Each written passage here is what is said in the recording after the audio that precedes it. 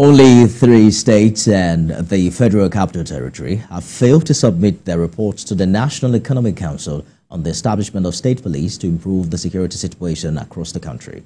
This was disclosed at the end of the National Economic Council meeting chaired by Vice President Kashim Shettima. The states foot dragging have been given an ultimatum of 1 week to conclude their report and submit to allow for compilation of all reports. The governor of Bayelsa State told State House correspondents that the states yet to submit their reports are Kwara, Adamawa, and Kebbi states, including the Federal Capital Territory.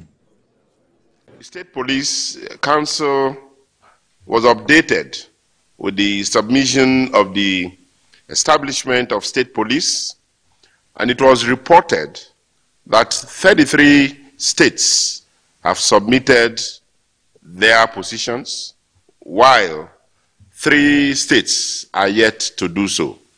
And these 3 states are Adamawa, Kebbi, and incidentally Kwara, which is the chairman of our forum, and the FCT are yet to submit their positions.